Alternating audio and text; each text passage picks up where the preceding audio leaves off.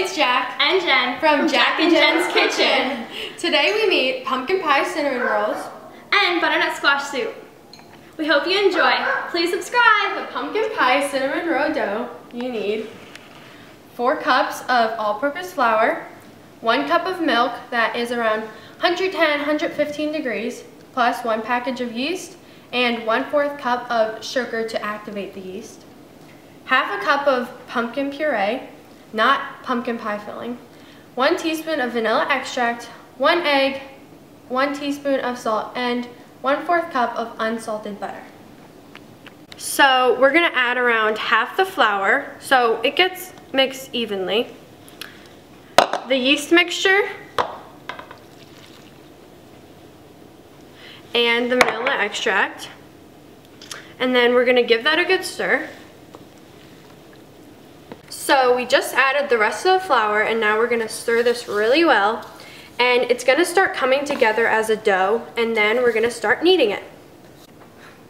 So this is our dough after we've stirred it and it's gonna be sticky, so make sure you flour your hands.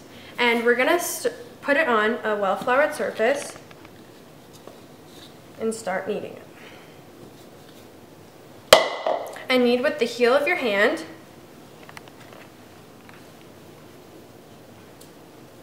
While Jackie's kneading the dough, in this case I'm going to use sunflower oil and a pastry brush to evenly coat the bowl so the dough does not stick. And here's the dough. It looks really good. And we're going to put it in the bowl with the oil and just evenly coat it so, you know, it doesn't stick. And we're going to cover it with plastic wrap and no air should escape from the bowl and for an hour to 2 hours. Next is our butternut squash soup.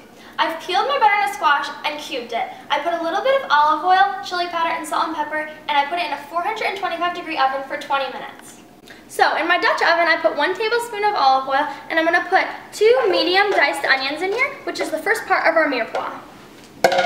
A mirepoix is 2 parts onion, 1 part celery, and 1 part carrot. And for this mirepoix, we're adding 1 Granny Smith apple to add a little fall flair.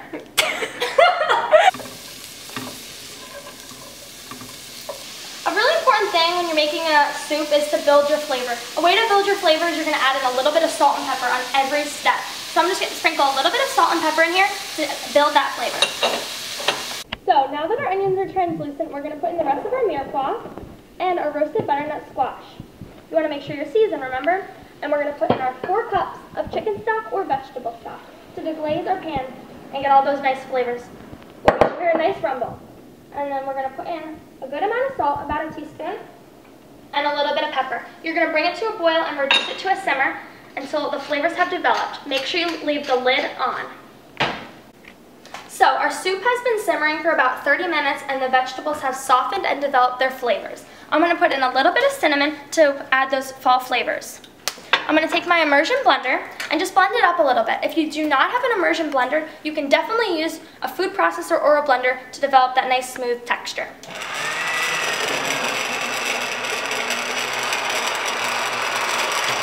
As you can see, our butternut squash soup got all the chunks out from our immersion blender. The last step to finishing off our soup is tasting for your seasoning. I think it could use a little more salt. So you just want to put, not generously, just a sprinkle of salt to finish it off. Now, you toast some pumpkin seeds to top a nice little crunch, and then Jackie's going to fry some sage leaves for us.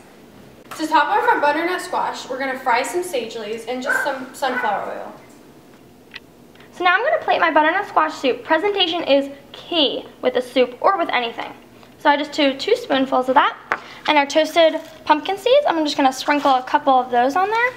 And our fried sage leaf, just stick it in there. And that's what it's supposed to look like.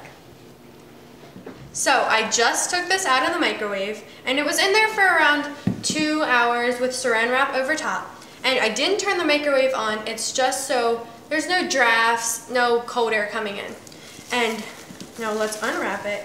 And my dough has doubled in size and is very pillow-like. So I'm going to put my dough out onto a well-floured surface and pat it down so some air pockets get out. And you are going to roll it out to a 15 by 9 rectangle. And then I'll tell you what to do for the filling. So I have my grease pan here. It's 9 by 13. So you can just use this to measure how far you need to go. And I think that actually looks pretty good because it's a little longer than the pan. So I'm rolling this out to a 9 by 15 inch rectangle. So for the filling, you're gonna have 3/4 cup of brown sugar, 1 tablespoon of pumpkin pie spice. And that's really good for fall flavors, nice pumpkin flavor. And then 1/4 cup of granulated sugar, and you're just gonna mix this all together. So now we're gonna take 1/4 cup of unsalted butter.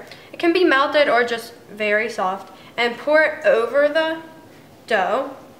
And you're gonna spread it out evenly with your spoon.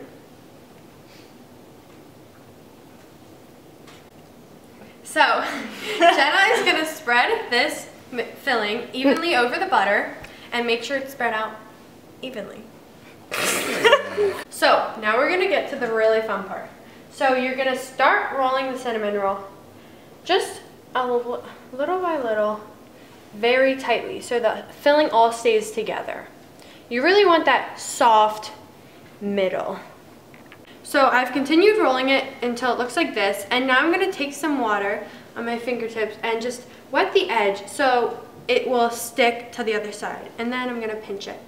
So as you can see, I've cut the ends off, and now I'm gonna cut it in half, and then keep cutting those halves in half. And I'm gonna get around 16 to 18 pieces. So I got 16 rolls out of this, and now you're just gonna place them onto the thing. You can shape them however you want. If they're phone, just shape them. So this is what they've looked like after we rearrange them in the pan. And now we're gonna let them rise for another 45 minutes or so, just so they really get fluffy. So these were in the oven for 27 minutes. And now we're gonna let them cool for 3 to 5 minutes and pour the glaze right on. I'm gonna pour the glaze on top of our buns so it gets evenly coated, and since it's still pretty warm, it's gonna just melt all over and create a nice, rich, decadent sauce. So I'm gonna plate these cinnamon rolls and just put a little dab of cinnamon on top.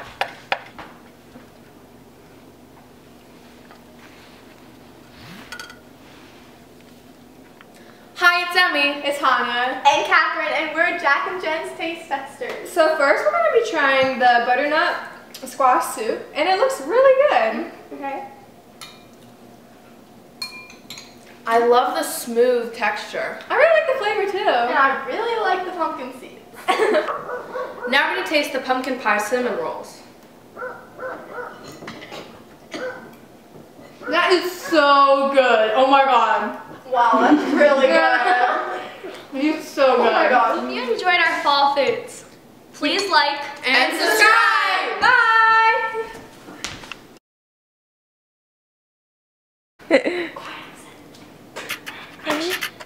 Ready? You can record it. This is a loser because she really wants to be greedy and just be in my recipe. Next is our butternut squash soup. Next is our butternut squash soup. Why do I say shoot? Next is our butternut squash soup. I did a little segment of yours, okay? Okay, well this will be a segment and that's it.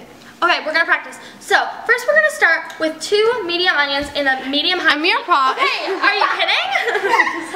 Stop. First we're gonna start with our 2 medium onions diced. This is the first part of our mirepoix. Jacqui's gonna tell us what a mirepoix is. A mirepoix.